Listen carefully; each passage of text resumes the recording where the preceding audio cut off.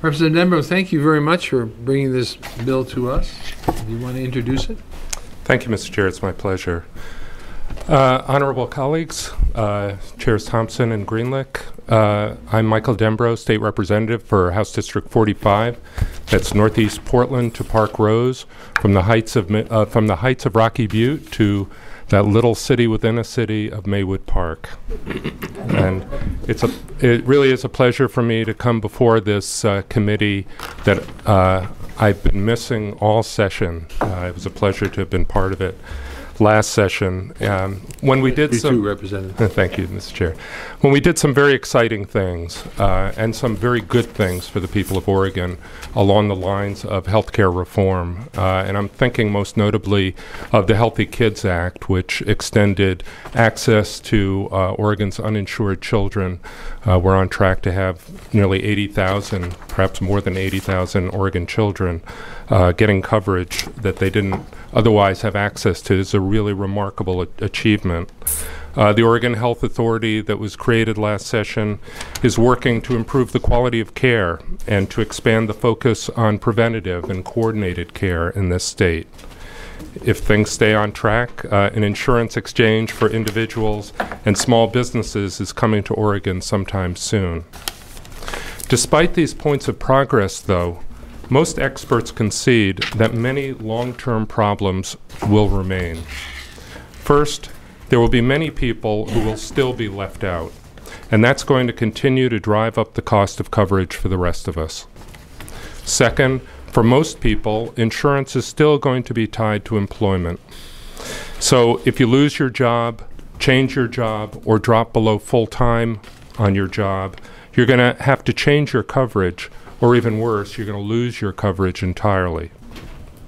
Third, for the most part, our system will still rely on private insurance companies who charge very high administrative fees, create huge administrative burdens for doctors and other healthcare professionals, and whose primary interest is their own profits.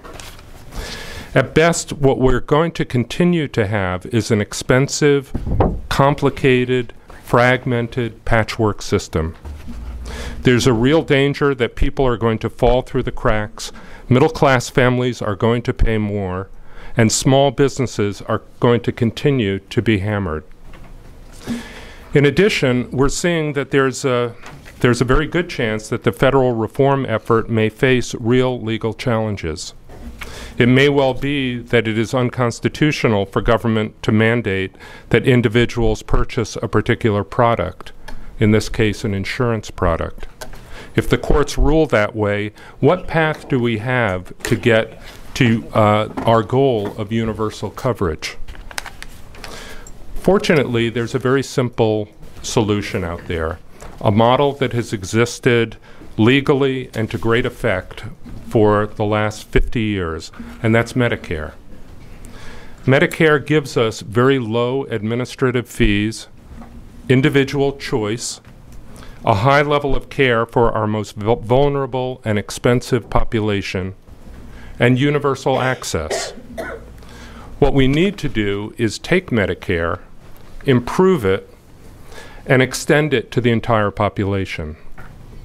That, in a nutshell, is the intention behind House Bill 3510, the Affordable Health Care for All Oregon Act, which you are hearing before you today. It moves Oregon to a comprehensive healthcare system with universal access, in which the cost of healthcare is spread across the entire population of the state and thereby made affordable.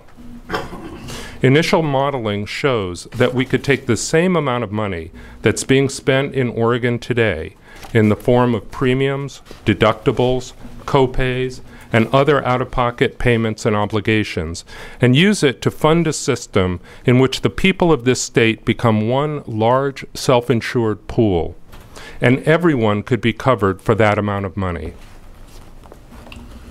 Fortunately, the federal health insurance reform did open the door to further experimentation by the states.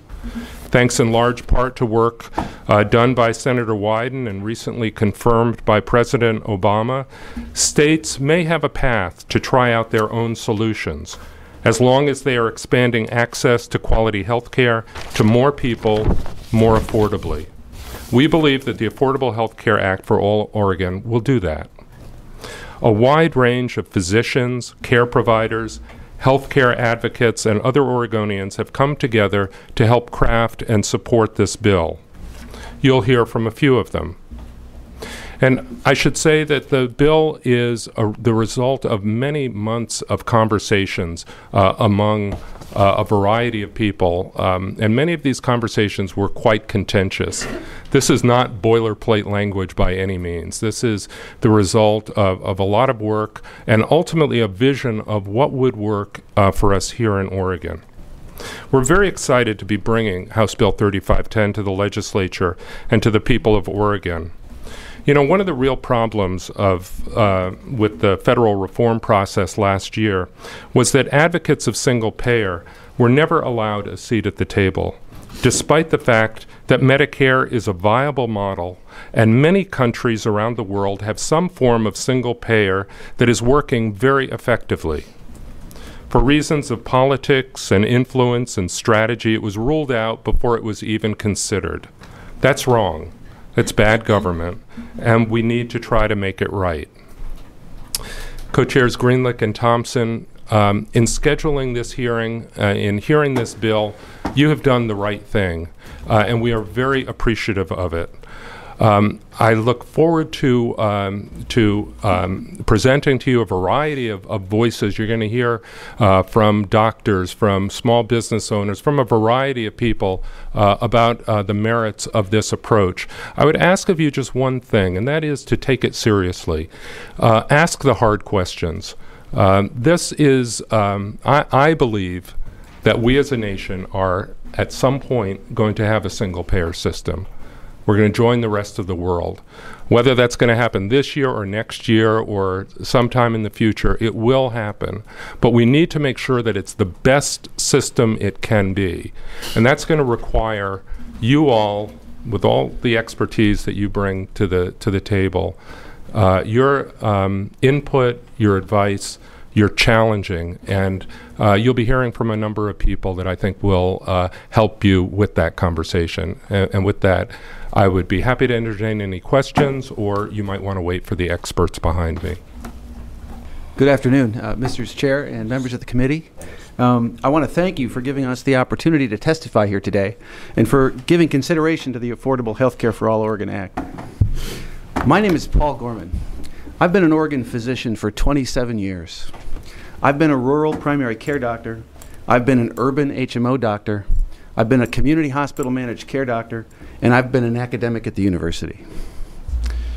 In all those places, I found dedicated nurses, cutting-edge technology, and the best doctors in the world. But they're constrained by a system that prevents them from giving care to everyone and produces skyrocketing costs and declining health outcomes. What we're talking about here today with this bill is simple: publicly funded, privately delivered, affordable health care for everyone in Oregon. We all chip in on the cost, and we all have a say in the coverage. Why this bill? Why won't tweaking our current system work? Let's consider the goals of a healthcare system and how we can achieve them. I believe we have 5 main goals for a healthcare system: access, choice, patient-centeredness, affordability, and accountability. By access, I mean universal access. Healthcare for everyone, cradle to grave, no exceptions. If you lose your job or you decide to start a small business, you don't have to worry, because you and your family can get the health care you need. Other options right now for reform leave thousands of people out with no option but the emergency department. Under the Affordable Health Care for Oregon Act, it leaves no one out. Everyone is covered, cradle to grave. By choice, I mean free choice of providers. Each of us should get to choose the doctor and hospital of our choice for ourselves and our families. We should not be limited only to the doctors on some insurance company list. We should not have to switch doctors because our employer changes insurance plans. We should not find the ambulance driving us past one hospital across town to another because it's on the insurance company's list. In the current system, your employer chooses which plan you can buy. The plan chooses which doctors you can see, and you just do what you're told. Under the Healthcare for All Oregon bill, we get to decide. We have a choice. By patient-centered, I mean that patients and their doctors decide the best course of treatment. In our current system, the first question your doctor asks is, what's covered, not what's best. You need medication, surgery, or diagnostic tests. One insurance plan may cover it, another one might not. And there are thousands of different plans. So instead of taking time to work with you to work out what's best for you, we doctors spend our time looking up your insurance plan's policies, filling out their forms, waiting for pre-authorization to do what's best for the insurance company. Other reforms do nothing to replace or reduce this nightmare of insurance company paperwork. Under the Oregon bill, all necessary healthcare services are covered. There's just one set of rules, so your doctor can spend time working with you instead of filling out paperwork. By accountable, I mean that health policy should be public policy with transparency and accountability. In our current system, decisions about coverage and costs are made by insurance company executives looking after the interests of their company, and they are good at it. Top health insurance companies posted record profits in 2009 and 2010, while Oregon and the rest of the nation struggled to make ends meet. Citizens of Oregon have no say in these policies that determine our access to care. It's all done in the back room in the boardroom. Other reform options do nothing to change this complete lack of accountability in health policy. But the Oregon bill creates a publicly accountable board to make decisions about coverage, incorporating public input, ensuring coverage of services that are evidence-based, cost-effective, and emphasize disease prevention and promotion. By affordable, I mean affordable. I mean none of us should go bankrupt because of medical costs. Not patients, not governments, not businesses. There should be no co-payments that make care unaffordable for those who need it most. Other reform options do nothing to make care more affordable, although they may require us to purchase it. We're all just one serious illness away from bankruptcy. Studies conducted in over a dozen states consistently find that only a plan like the Oregon plan can cover everyone and control costs. 45,000 people die each year in America because they have no health insurance. Not because we can't figure out the diagnosis, not because we don't have an effective treatment for them, but simply because we lack the will to do so. That's about 550 Oregon citizens a year. 10 people die in this state every week simply because we bar them at the door. And thousands suffer needlessly, delaying or going without treatment because our healthcare system refuses to care for them. Today, considering this bill, you have the opportunity to improve more lives and prevent more deaths than I have had in over 30 years of practice. And in the process, you can help make healthcare more affordable so that Oregon citizens, Oregon businesses, and Oregon governments don't go bankrupt trying to stay healthy. Thank you for your attention. Just for a time check to remind folks, we're 13 minutes into it, and we have about 30 people or so that have signed up to testify. I'll keep reminding you of time. Thank you. Thank you for the opportunity to all the committee members. I'm Samuel Metz. I'm an anesthesiologist, and I work at hospitals and ambulatory surgery centers throughout the Willamette Valley. Here's why I support HB 3510 and single-payer health care. It will reduce our state deficit. It will create tens of thousands of jobs. It will provide workers and their families with health care, whether they're part-time, full-time, retired, disabled, sick, or unemployed. It will reduce the cost of doing business in Oregon, and it will provide comprehensive health care for every Oregonian without spending more than we're spending now. How does this differ from our current private health insurance financing? Under this plan, all citizens are treated the same. Same benefits, same access, no fragmented risk pools. Second, primary care is emphasized. We in medicine know that encouraging patients to consume more inexpensive primary care drastically reduces the consumption of very expensive tertiary care. And finally, a single payer collects its funds equitably and progressively rather than having a multitude of private plans ration health care on the basis of ability to pay. How can this plan pay for more care for more citizens with less money? By eliminating the $4 billion a year spent in Oregon using private health insurance financing that would be saved with single payer. That is money that we pay in premiums that does not go to health care. Half of that is simply the cost of running an insurance company. But the other half is the money that providers like me and hospitals pay to collect our money from the insurance companies. This is an industry that denies... Dr. Mouse, would you just back off a bit from the mic? Oh, I'm sorry. Don't We're mean to blow you feedback away. from here. Yeah. This is an industry that denies 30% of all first claims. Not because they're bad people, but because it's good business. That $4 billion saved is more than enough additional funding to provide comprehensive, no deductible, no copay, all meds included, comprehensive health care to every Oregonian, young and old. How does the agency get its money? The money is out there. It is already being spent by businesses and families. The challenge is that when these funds get diverted to a single-payer agency, they're relabeled as taxes. Unfortunately, we have many voters who unknowingly pay thousands of dollars in premiums and out-of-pocket payments into a grotesquely inefficient system that leaves them vulnerable to bankruptcy. But they're not going to pay a penny of it if it's called a tax, even if it buys them a better product at less cost, like single-payer health care. What about jobs? Single-payer studies nationally and in 14 other states suggest that Oregon can expect about 35,000 new jobs with a single-payer program. That's 12,000 more jobs than there are in the entire Oregon insurance industry. And these jobs are expected to generate about $500 million in new tax revenue. What about businesses?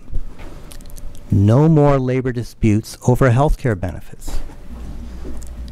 The cost of running a human resources department gets cut in half, and entrepreneurs are free to start new businesses without worrying about where they're going to get health care. Business will flourish. What about our state government? All of the payroll and administrative savings for private business apply doubly for the state government. The cost to the state to provide health care benefits for its employees will go down. Tax revenue will go up. In summary, by establishing single-payer health care in Oregon, SB 3510 will reduce the state deficit, create jobs, improve the health of Oregon's business, provide health care for everyone, and spend no more than we spend now. Thank you very much. Thank you. My name is Doug Bigelow. I am Professor Emeritus at Oregon Health and Science University, Department of Psychiatry. I'm speaking to you as a private citizen here. I appreciate the opportunity to address the honorable representatives today. Our healthcare costs per capita are double those of all advanced nations and growing fast. While public insurers have been more successful than any other purchaser at containing cost, our public health care expenditures are as great as the entire per capita amount of health expenditure in single-payer universal health insurance systems. The key to controlling costs is the operating efficiency, purchaser power, and everybody in of single-payer universal health insurance systems. The single-payer system is actually the only business-like, fiscally conservative option, the only option for bending the public expenditures curve. In 1990, I wanted to know how a single-payer system actually worked, the nuts and bolts of one. I went to work in the Ministry of Health in British Columbia, a province very much like Oregon in size demography, and economy. For 8 years, I held various positions there and served for a time on the Executive Directors Committee, where issues and challenges for the entire healthcare system are handled, as well as the daily management of its operations. I am able to testify to you here today that this system works. It works very well, it is comparatively inexpensive, and it is very popular. What stymies us here is the deep structural transformation which a transition to the single-payer system will involve. Migrating to a single payer combines the current multiple streams of revenue for health services into a single health insurance fund. It can be done. Dr. Shao has developed a plan for managing such a transition in his feasibility study for the state of Vermont, a detailed plan for how you do it. Similarly, payments for physicians, hospitals, lab, and other health services will involve selecting or creating a payment entity. Payment will be simpler for everybody to understand, easier to work with, and much less expensive to operate. A new price negotiating mechanism will also be required. Negotiating prices as a single payer will be simpler than the complex, expensive employer-by-employer insurance shopping, paneling, arbitrary fee scheduling, billing denial, rebilling, and other inefficient as well as futile efforts to control costs in our current multi-payer system. I can tell you from my direct participation in the revenue, negotiating, and payment structures of the BC single-payer system that they are simple, understood by all, efficient, less costly. And my observations and conclusions are consistent with sophisticated American feasibility studies as well as international comparisons. There is a way out of our fiscally unsustainable situation, and House Bill 3510 begins to create that way, maybe even in my lifetime. Thank you very much. Are there any questions of this panel? Thank you very much. Do I have the mic okay? Yep. Great. My name is Mark Kellenbeck, and I appreciate the opportunity and privilege to address you today. I am the founding co-principal of Cascade Management, a 23-year-old affordable housing and care management company. We have over 350 employees providing services in 32 cities and to over 7,000 residents. When I began in business in 1988 as Kellenbeck Property Management, the predecessor to Cascade Management, we provided full medical coverage to all of our employees and their families. By full coverage, I mean major medical with a $150 annual deductible, prescription coverage, vision, and dental.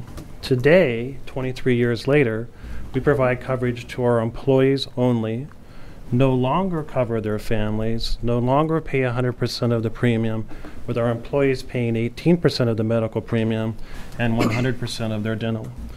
Today, our employees face an annual deductible of $2,000, 80% of the coverage with a stop loss of $4,000. So dramatic difference in 23 years. We know only too well that a majority of our employees are unable to provide medical insurance coverage for their families, the cost of which in most cases is a quarter of their take-home pay, and sometimes as much as their half as their take-home pay. As a result, the children of our employees often go without needed medical care. Even our employees themselves, who are covered, but due to the high deductible, often choose not to see a doctor or to get proper medical care. If this is not bad enough, our medical insurance rates have more than doubled in the last 7 years and would have increased even more had we not raised deductibles, shared increases with employees, and dropped dental coverage. We presently pay $83,000 per month for our share, the company's share, of just over 200 covered employees.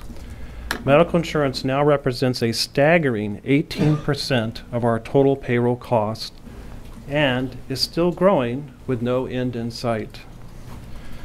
Simply put, we and our employees strongly feel we are not getting our money's worth from the current system of medical care and medical insurance, and that we have been captured in what is truly a non-competitive market.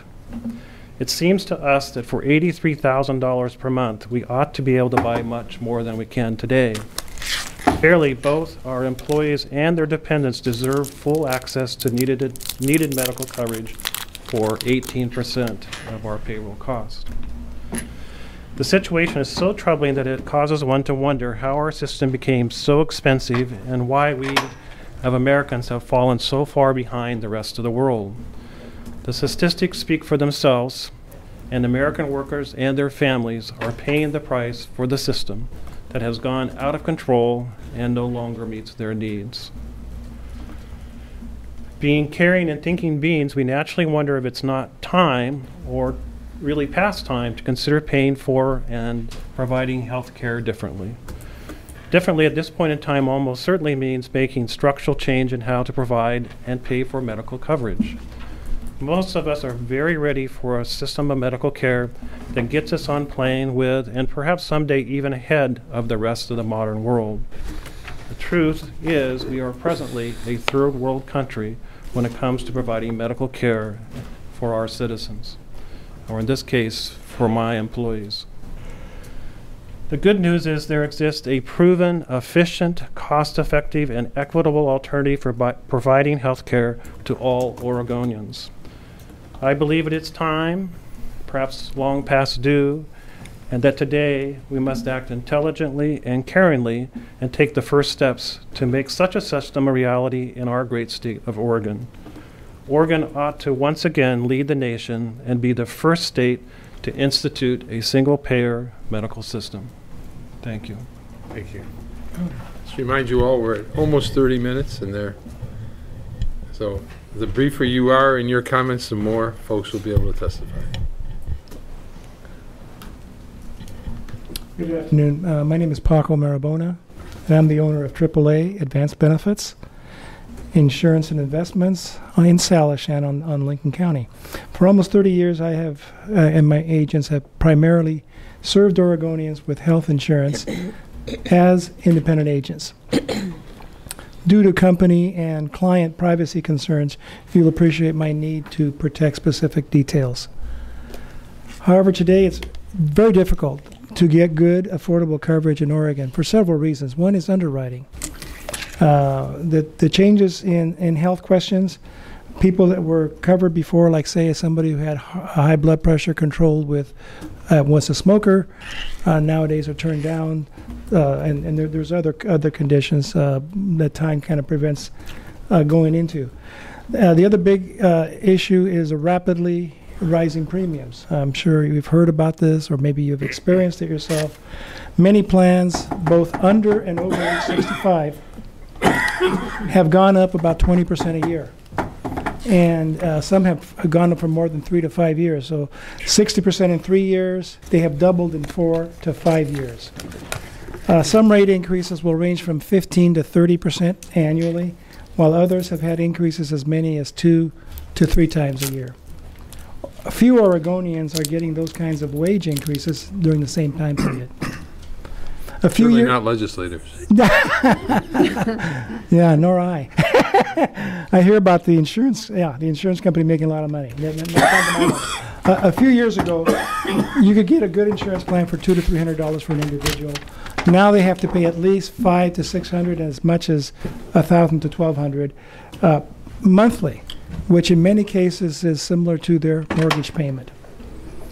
And that's if they're approved. If not, they go into the OMIP or one of these other pool plans, and they have to pay even more. In addition to that, there's deductibles from $1,000 to $10,000, and plus additional out-of-pocket payments of another $5,000 to $30,000 before the policies really kick in and pick up 100% up to whatever their limits are, like $2 million.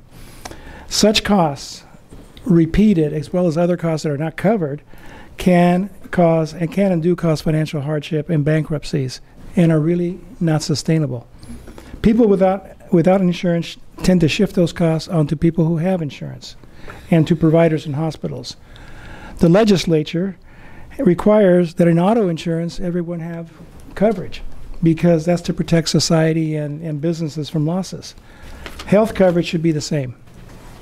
Without the cost of health insurance, businesses will be more competitive, and all Oregonians can be covered by this bill you're considering. And that's why I would support this bill, even though it could cost me my job. Okay? The single-payer plans will create more jobs, but they will eliminate some. In the private sector, jobs like for agents, claims, and support staff. And those people may well deserve, I know the bill talks about training and transitioning.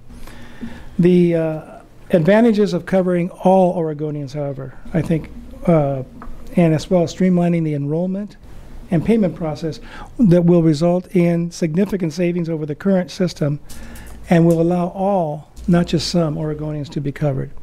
In the past, Oregon has risen to the challenge. We thank you for your time. Thank you. Mr. Anderson? You want me to go fast? No. Fast Hi, as I'm you John can. Anderson, and I work at a truck stop. I actually work at the Truck and Travel in Eugene, Oregon. It's a family-owned and operated business. I'm the president, so I guess I'm one of the family. What does the rest of the family say about it? Yeah, well, anyways, I come to you, in preparation to my talk today, I went back through some old notes, and I decided to use some notes I had from 2004 when I had an opportunity to speak to a body about health insurance. In 1997, our company paid about $110 per employee for health insurance. We have 90 employees, and we are in an industry that doesn't typically provide health insurance for their employees. In 2003, it was $277. An update is just short of $400 a month per employee. We are, as many businesses, struggling to even stay alive in today's economy and environment. The escalations of health insurance premiums are unsustainable, have been, and as my brother and I sit down and look at one another, we try to figure out how we're going to go another year and provide health insurance to our employees. And I don't know, we do it, but we struggle at it. Society has spoken, in my mind, that health care is a right. It's not a privilege, as we once thought it was. And in this industry of health care, there isn't one facet that I don't believe is not broken. The public's expectations for the care are too high. They need to be reined in. The medical community, the providers, the hospitals, the pharmaceuticals, and the device companies, their fees are too high. And also the legal system. Last night, no less than 4 times, I was offered the opportunity to call an attorney to sign up for a lawsuit for my hip, for birth control, or for the asbestos I inhaled when I was out playing in grade school. Society needs a system, and I believe the system needs to be a single-payer system. But it needs to encompass all facets. And if you don't encompass all facets, you will not solve the problem. So as you debate this bill and carve it up and go through it, address all facets, all of them. Thank you. Thank you very much. Any questions? Thank you very much, gentlemen. Elena Guini, Roberta Hall. I got notes. Yeah, but it's going to be an essay test. And Dr. Frank Erickson.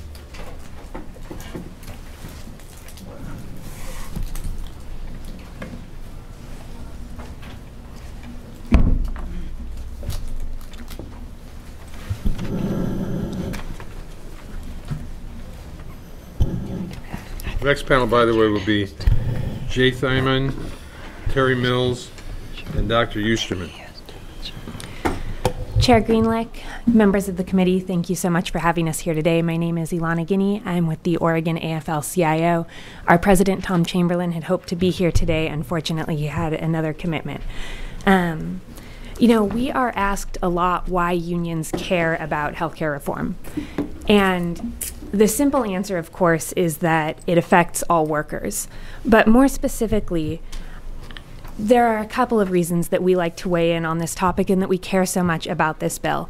The first is I have not seen anything weigh down contract negotiations for our unions and all of our unions, private, public sector, every part of the economy, more than healthcare negotiations.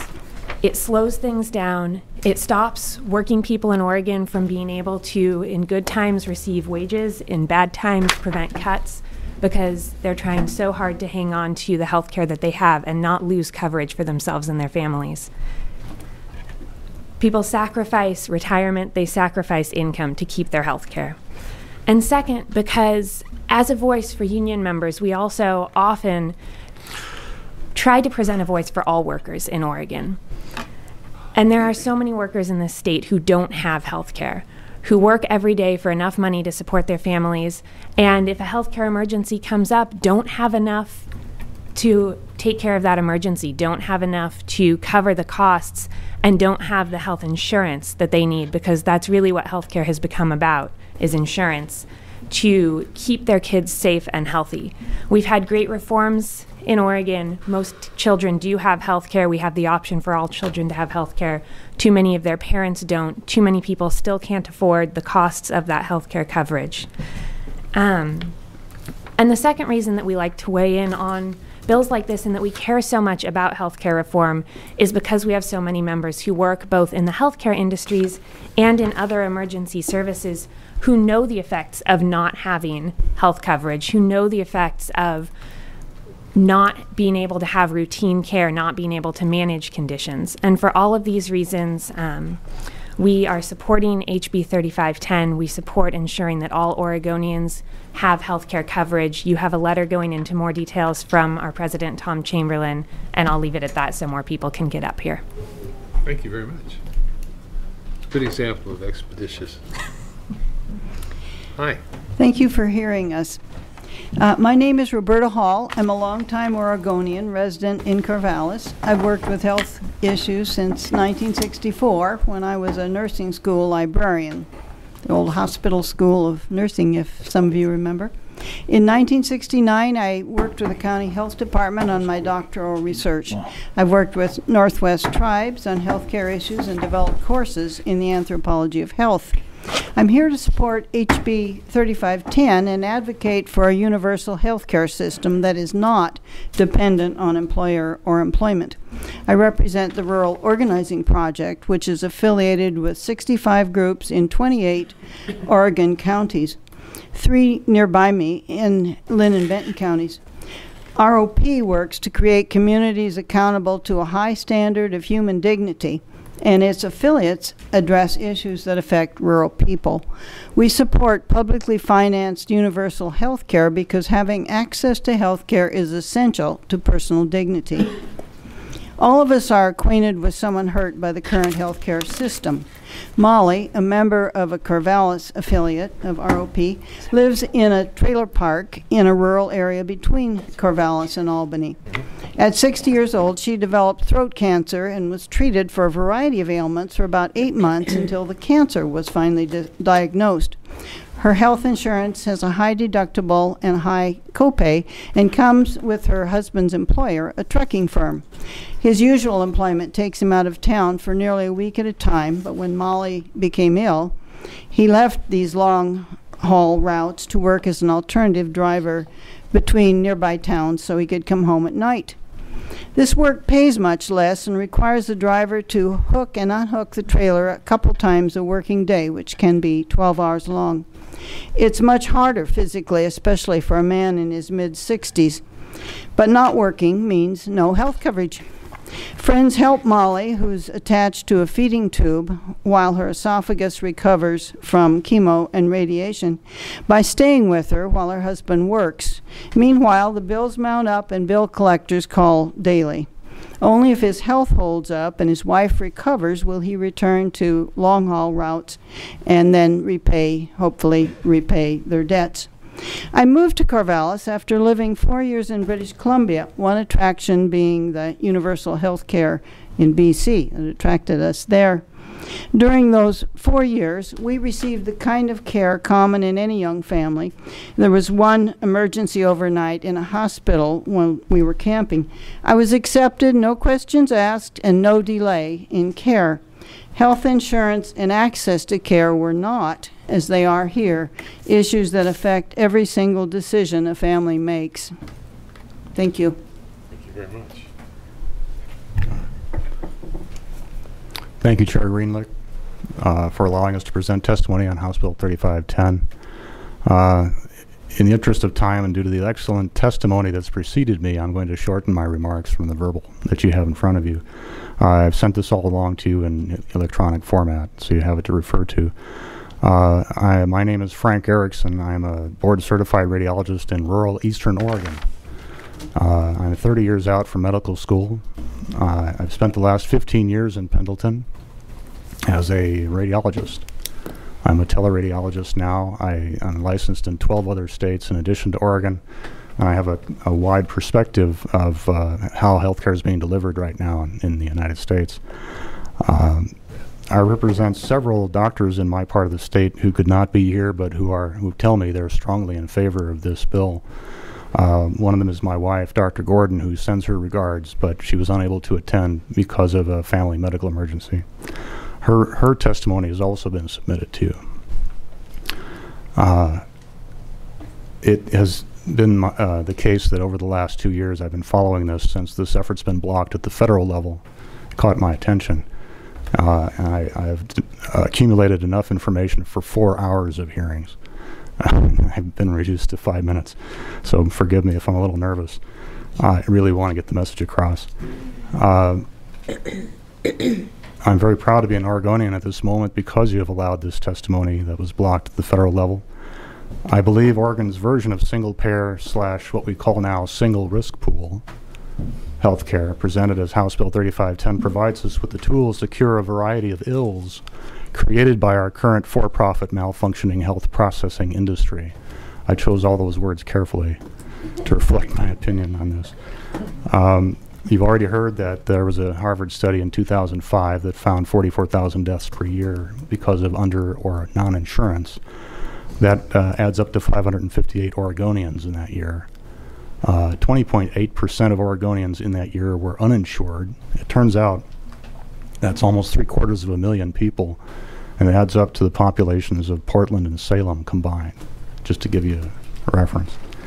I believe that as long as there are uninsured people in whatever healthcare system we have, there are going to be unnecessary avoidable deaths. So the trick is to achieve universal healthcare. You got to have them all. You got to have universal access, or it doesn't work well.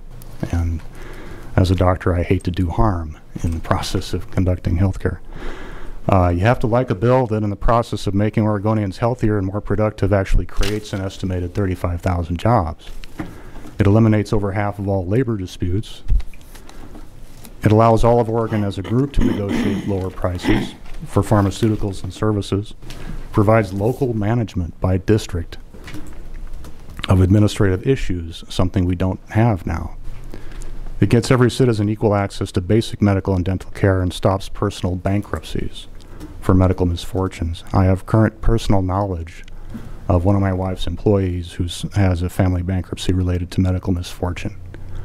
It turns out in Pendleton, if you have to take a life flight to Portland, which is where the specialists are, it costs $30,000 one way. There is, if you have the presence of mind to buy life transport ahead of time, and if you can afford it, it won't cost you $30,000, but it's pretty expensive. I'm of the opinion that just because you can make money doing something a certain way doesn't make it right, especially if harm is being done in the process. We call these perverse incentives. Those that place profit over people are eliminated by this plan. It offers a cleaner way to practice medicine, restoring decision-making to the doctor and the patient. No insurance company, middlemen involved. You've heard enough about that. For-profit health insurance fails to deliver basic health care because it isn't profitable. Current conditions generally favor waiting until patients become sick and then trying and often accomplishing dramatic rescues with wonderful but expensive high-tech solutions, rather than preventing the patient from getting sick in the first place. As a former biomedical engineer and a teleradiologist, I really like high-tech equipment and really like to save the day and show the surgeon exactly where to cut and tell him what it is before he goes in there. There's nothing more pleasing to a radiologist than that. But it would be great if there was something we knew about that would prevent the patient from getting into the surgical situation to begin with, and that just isn't happening right now. So I'd actually be happier on a moral basis, not reading so many CT chest abdomen pelvises. So instead of expending several $100s a year to prevent a stroke and keep people happy, keep people healthy and happy, we pay $200,000 to treat their stroke and lose their productivity as a result. And that's wasteful and bad medical practice. We've had chronic problems attempting to attract new physicians to Pendleton in the last 15 years that I've been there. We would perhaps be successful at getting them to interview, but once their spouses saw that there's no Nordstroms there, we'd lose them. And they'd say, thanks a lot, but no thanks. The plan proposed here, from my reading of this bill, says that I would expect them to say, well, look, if Pendleton needs primary care docs, needs specialists that we don't have there, we're going to pay them more to work there.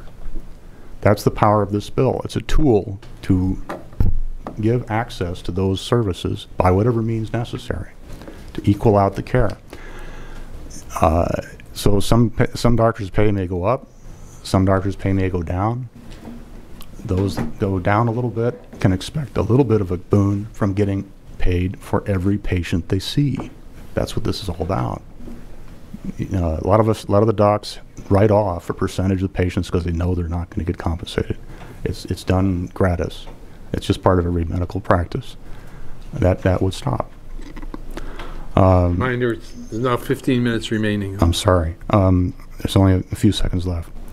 Other countries hire doctors whose sole job it is to drive around and go door to door doing house calls. This plan would allow someone actually to be hired that way if it turned out to be cost effective. The decisions made by the proponents of this bill, or the ones who have to administer it, will be based on evidence. It would be, if you can show that there's evidence that it's actually cost effective to do something, they have the power to make it happen. This plan represents an investment in our human infrastructure, something we all benefit from supporting. It takes a positive step toward recovery from the recession and toward becoming competitive again in the global economy. It is a good plan to address a systemic problem. I side with Mark Hatfield, who's been quoted more than once today already. The national defense begins within our borders, in the health and education of our people. Can we do this? To quote a famous American, yes, we can. Everybody in, nobody out will work for us. House Bill 3510 will let Oregon once again lead the way in healthcare reform. I strongly urge your support. Thank you. Co-chairs Greenlick and Thompson, members of the committee, thank you for allowing me to testify in support of a single-payer healthcare system, and thank you, Representative Michael Dembro, for sponsoring this very important legislation, House Bill 3510. My name is Terry Mills. I'm a long-time nurse educator. I'm a proud member of AFT Oregon, and I also serve on the Health Policy Cabinet of the Oregon Nurses Association. In your consideration of HB 3510, you should know that not only do nurses make up the largest sector of the healthcare workforce, year after year, nurses are voted as the profession most trusted by the American public according to the Gallup poll, and their opinion is valued on providing affordable health care to all. Yet, despite the commitment of every nurse and every healthcare provider to provide the best possible care to every Oregonian, our current healthcare system is failing. At least 639,000 Oregonians, or about 17%, are without health insurance. And this number became very real to me when I asked my nursing students at Portland Community College to raise their hands if they were without health insurance. And over 2/3 of a class of 83 raised their hands. It is ironic to me that the very people we are educating to become health professionals don't have access to the care they themselves will someday be providing. This is wrong. Even in the nursing profession itself, many of my colleagues are not covered by health insurance because health organizations are choosing to hire on a part-time basis because they won't have to pay very expensive premiums. And nurses who work on the front lines of our healthcare are all too aware of how this continuing and growing crisis continues to further erode our living standards. We've certainly heard stories from the media. I would like to just share two very brief stories today with you. One was a 30-year-old patient of mine who came into the emergency department with a ruptured appendix that had perforated. He had had symptoms of appendicitis for 3 days, acute abdominal pain, but chose to wait because he did not want to risk bankrupting his family with an expensive hospital bill. And I will never forget the 45-year-old patient with stage 4 lung cancer who lived exactly 1 week. She had symptoms for over a year, a productive bloody cough, but didn't choose to seek care because she was taking care of 3 kids at home as a single mom. Now, I pride myself teaching in the Portland Community College nursing program because we, like all accredited nursing programs in our state, practice with evidence-based research. And this means that we deliver nursing care based on science and facts, not what we see or what we hear on television. We need evidence-based policy, and that is why AFT Oregon and the Oregon Nurses Association support HB 3510, because we want our focus to be on keeping our patients well, not on what insurance plan they have and if the care they need will be covered.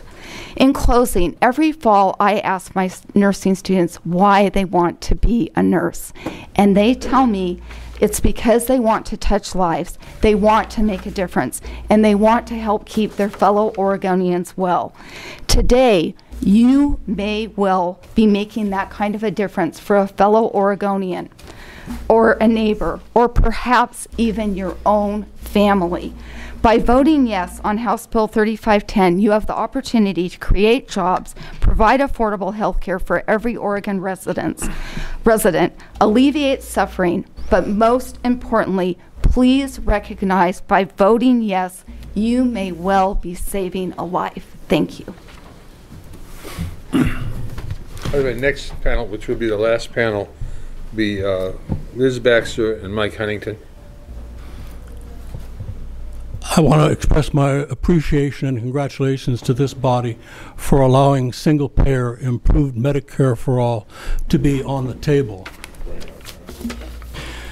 I am Dr. Joe Eusterman from Wilsonville, one of the original 6 Mattis-Held doctors from Oregon, and a member of the 18,000-strong Physicians for a National Health program. I'm recently retired after 50 years caring mostly for Oregonians. I have been honored by their sharing their health challenges, hopes, and fears.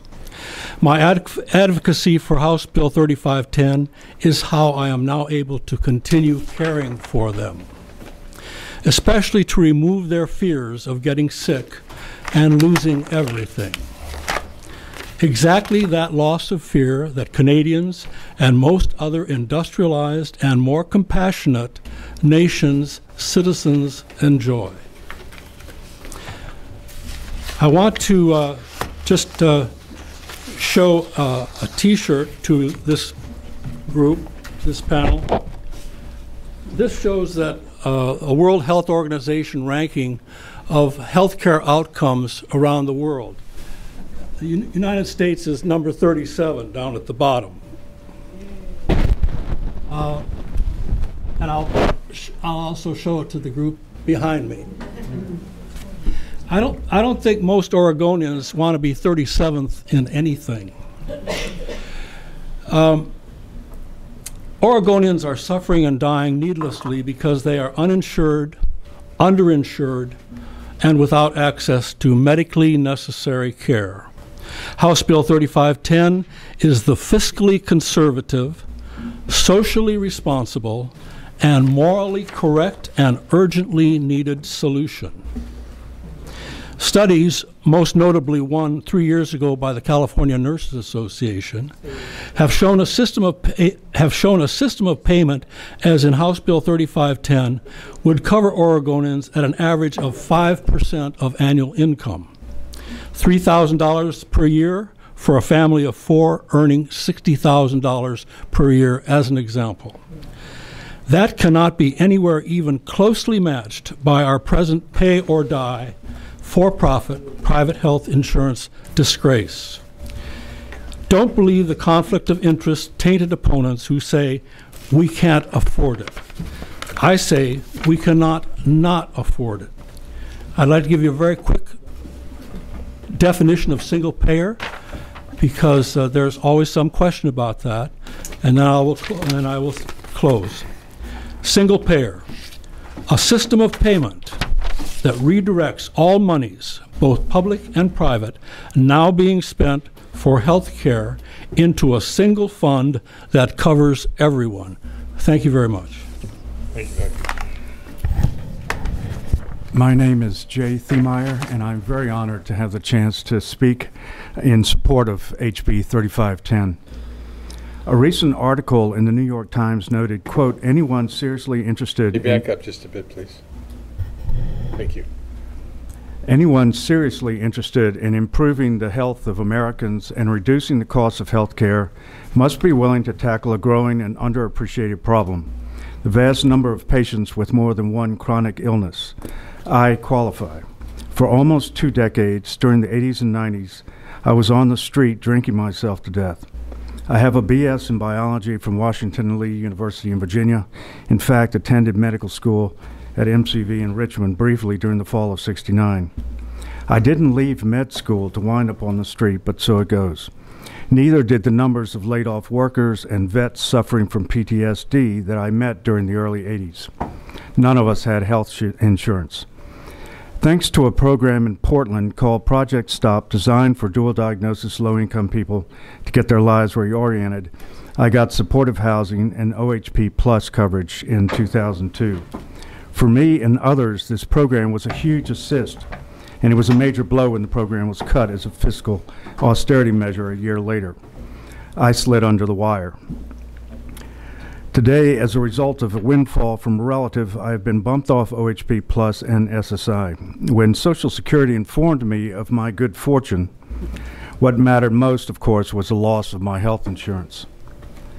Like anyone who's been on the street for years, I have numerous pre-existing conditions which prevent mainstream coverage. I now pay out of pocket for all my medical bills. $800 at the counter before being seen by the urologist or ophthalmologist, for instance, who at conclusion of my brief visit recommends that I return in a month for follow-up. I have no choice but to pay, of course. Like every other human being on the planet, my health drives everything else in my life. And I have to wonder how much better it would be for patients if physicians were free to concentrate on care instead of worrying about the bottom line or wasting time wrangling with private insurers. Until recently, I paid monthly premiums to the Oregon Medical Insurance Pool administered by Regents Blue Cross Blue Shield. OMIP, the insurance pool for those who can't get mainstream insurance, didn't cover what I needed: cataract removal on both eyes, follow-up, additional procedures, rehab, medications. None of it was covered. When they sent notice my monthly premiums would be raised to over $700, I canceled. Health is not a personal choice. Medical demands are inescapable. They aren't a privilege, which should be reserved to those who can afford it, with costs determined by private insurance industry people. During the time I had OHP coverage, I went to Westside Community Health Clinic. I still go there because I trust them. Their focus is on basic medical care, not the bottom line. They spend time with me, not fending off my concerns, but trying to help me find a solution. Their approach is increasingly rare and precious, and unaffordable. Oregon is in a position to do what other states aren't: universal access to medical care in a system that's coherent, not the fragmented, profit-driven pseudo-system that now exists.